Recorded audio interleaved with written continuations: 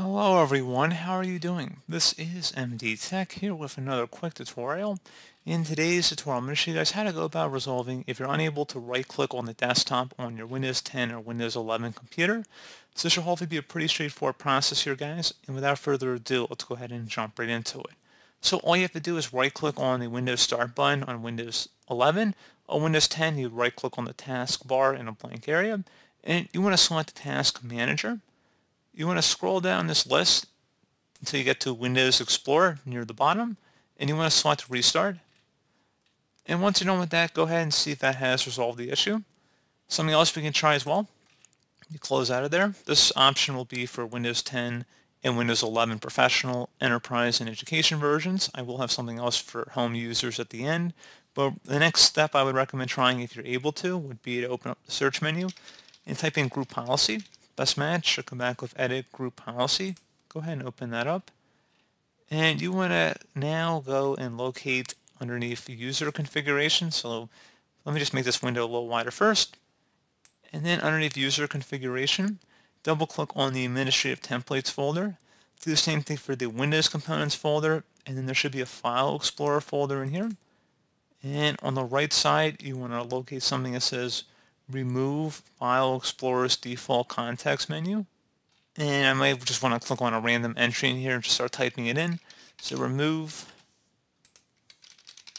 File Explorer. Okay, so it's near the bottom of the list here.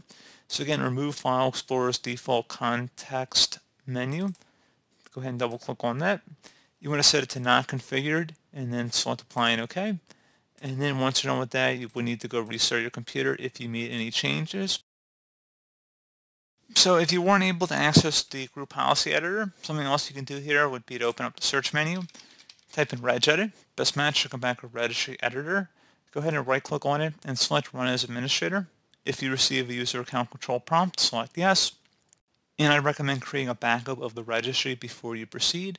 So if anything went wrong, you could easily restore it back. In order to create a backup, all you have to do is select File and then Export.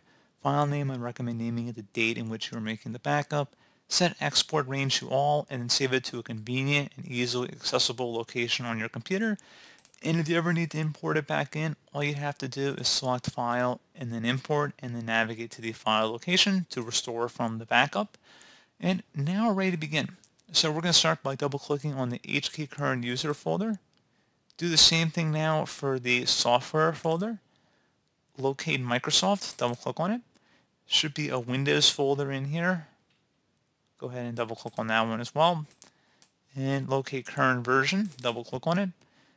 Policies, again, do the same thing. If it doesn't allow you to expand policies, you want to right-click on it, select Edit, and then Key.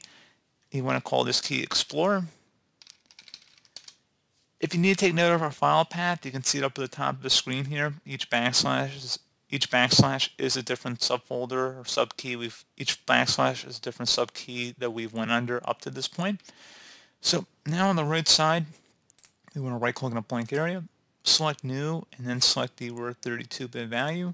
Name this value No View Context Menu, exactly how you see it on my screen. So again, No View Context Menu.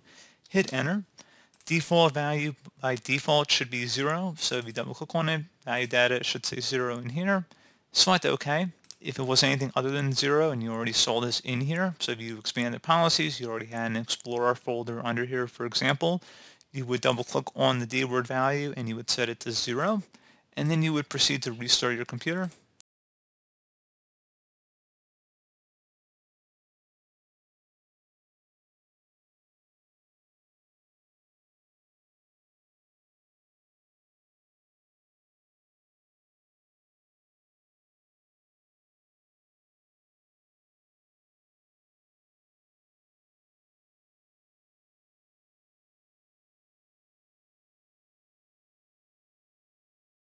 And hopefully I was able to resolve your problem.